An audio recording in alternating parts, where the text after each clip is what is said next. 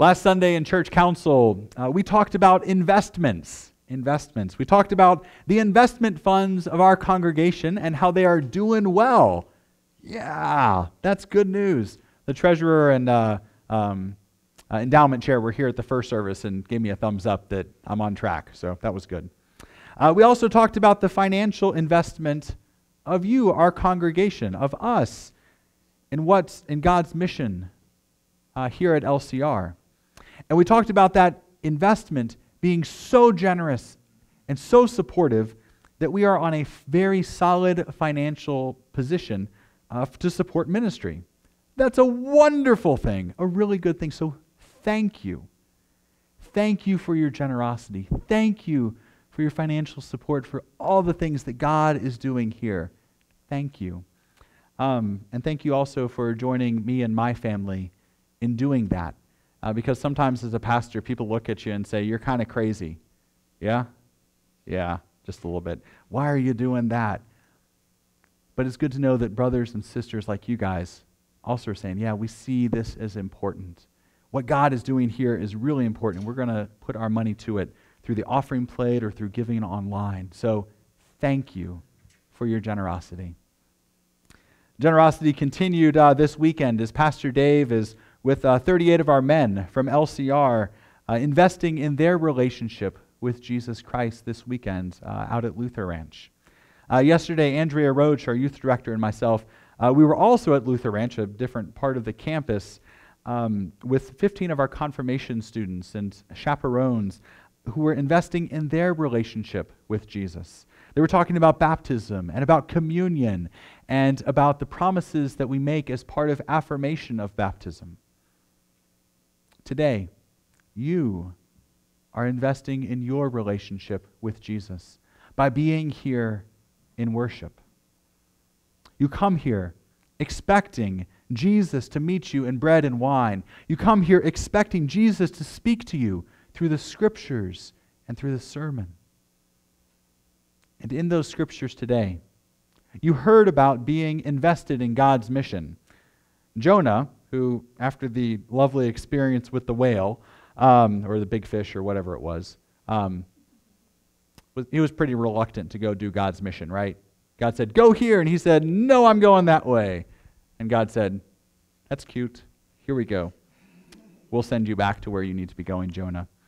Yet, even so, Jonah still goes to Nineveh and is invested in God's mission there, going even to his hated enemies to proclaim God's message.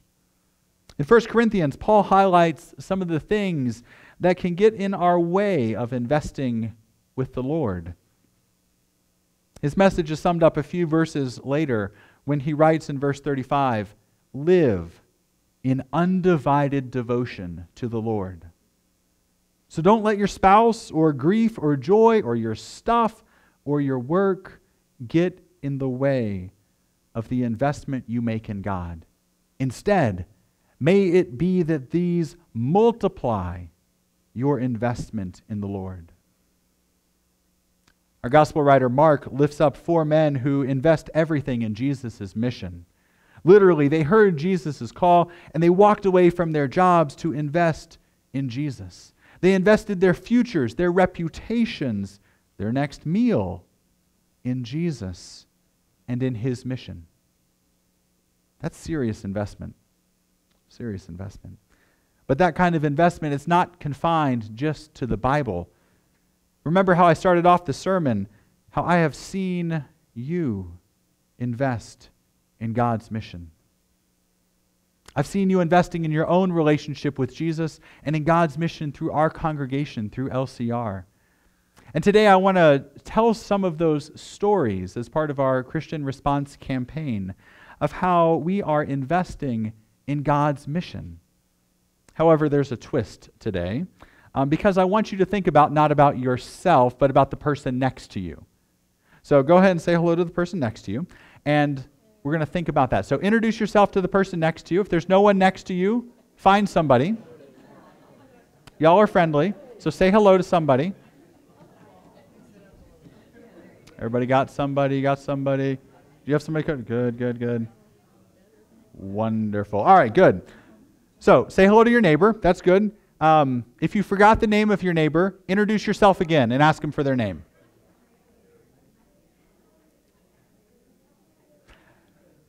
Good, good. Now that you've said hello to your neighbor and you know their name, that's important, I want you to think about your neighbor and about this gift of this person who is created in the image of God.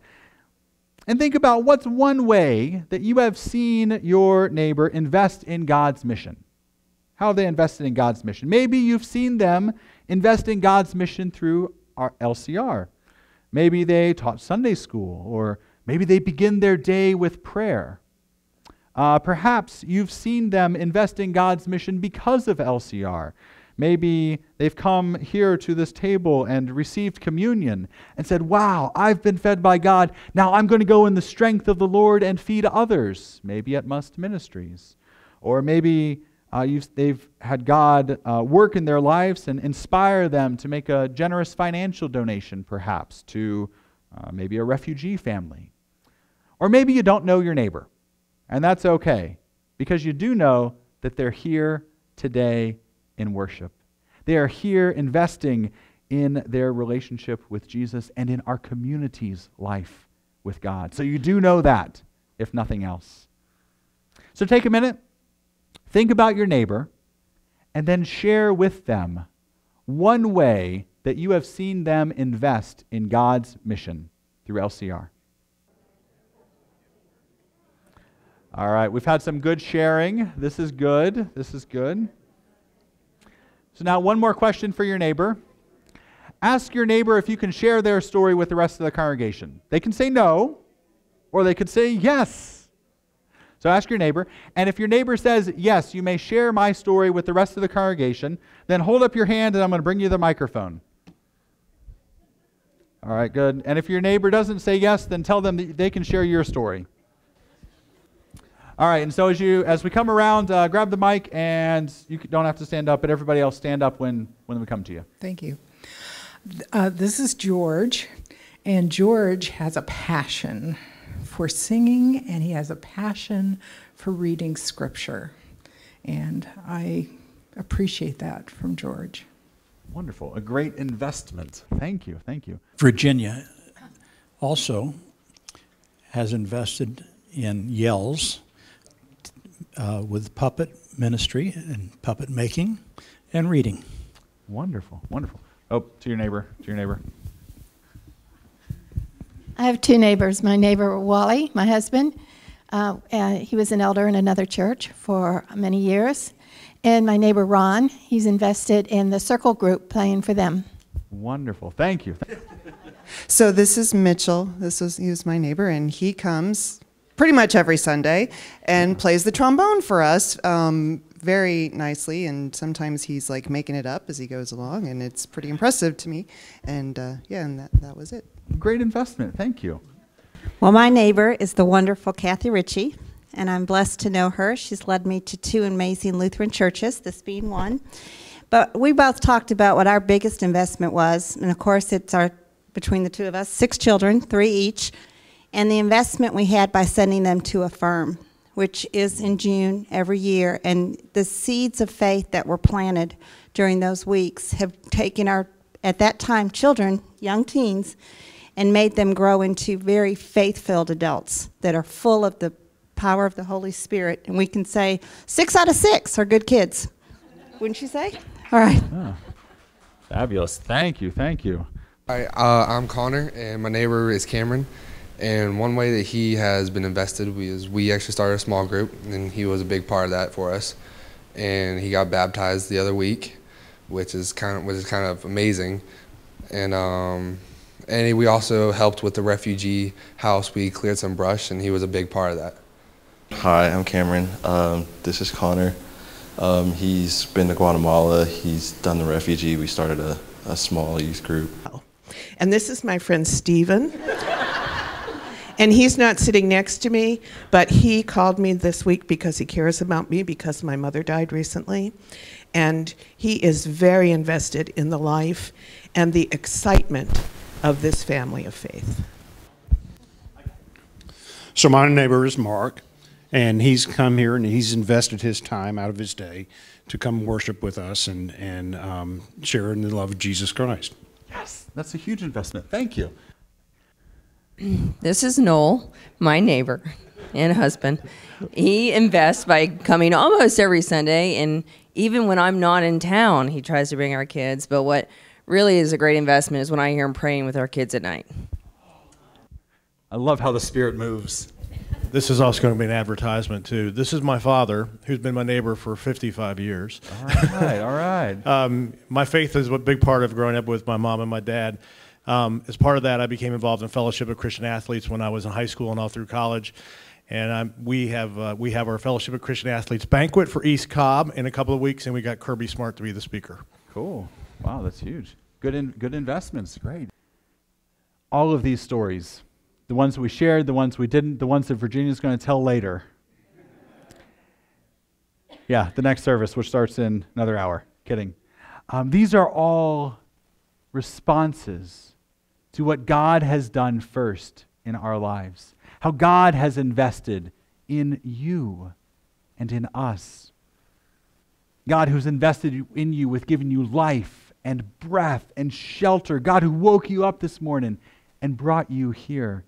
The God who invests in you with Word and the Holy Spirit, with baptism and with communion. It's the same God who invested in Jonah by calling him and not letting him go, even sending that big fish to go get him. Come on, Jonah. That's serious investment that later would take on flesh and walked among the fishermen on the shores of the Sea of Galilee. An investment that called, follow me and I will make you fish for people. An investment that would say, this is my body given for you, my blood shed for you. An investment from God that would stretch out his hands even on a cross and give everything for you. Yes, this Jesus is God's investment in you and in me. But it's God's investment that death could not hold. An investment that was raised from the dead on the third day. An investment that is among us here, speaking to us, comforting us, feeding us, directing us, leading us, and guiding us. And I fully expect that this Jesus, that he will continue to lead and guide you. He will continue to invest in you this year. And so today the question is this. In the coming year, how will you grow your investment in Jesus? How will you grow your investment in God's mission through our congregation?